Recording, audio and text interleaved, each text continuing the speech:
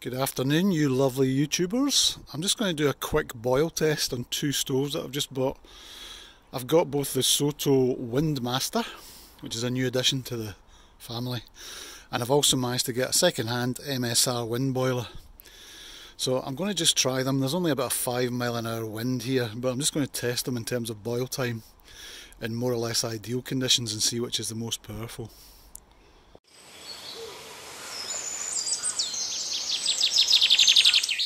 I'm going to add about 300 mils of water to each of them and boil that, which is typical for me of a drink. Just enough for evaporation as well to make a decent sized cup of tea or whatever, or enough water for a boil in the bag meal in some cases. So obviously the wind burner comes with its own cup built in, but for the SOTO I'm going to use my titanium Snow Peak pot, which I've had for years.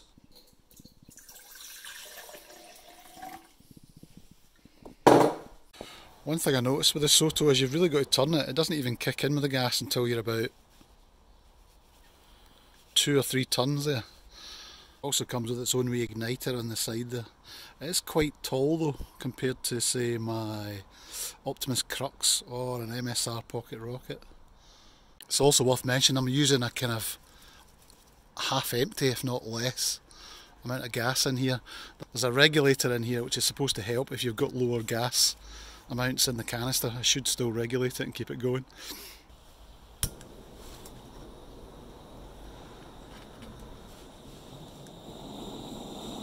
Full burn on that one, and we'll start timing. You can see the very small gap between the burner and the cup. I think it's about 5 mils I believe, which is in theory what stops the wind blowing it out so easily. Okay, that was actually 2 minutes 16 to a rolling boil.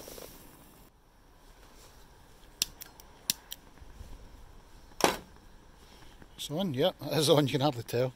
Okay, here we go, same thing. Okay, let's see how long this takes.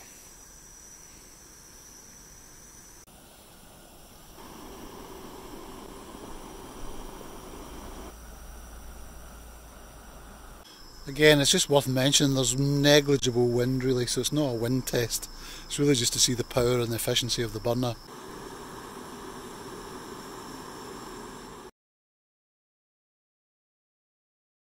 Right, unfortunately right in the middle of the experiment the original gas canister ran out.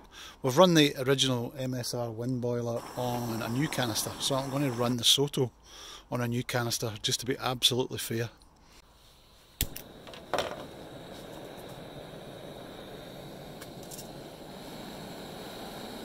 Right, brand new canister. Let's just double check this and see how we get on.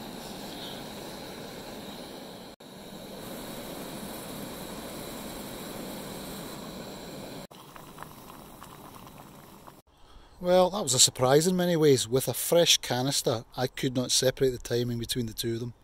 Both of them took about 1 minute 25 to boil 300 millilitres. So there you go, not very scientific, but on a partially empty gas or a nearly empty gas, it definitely takes longer to boil.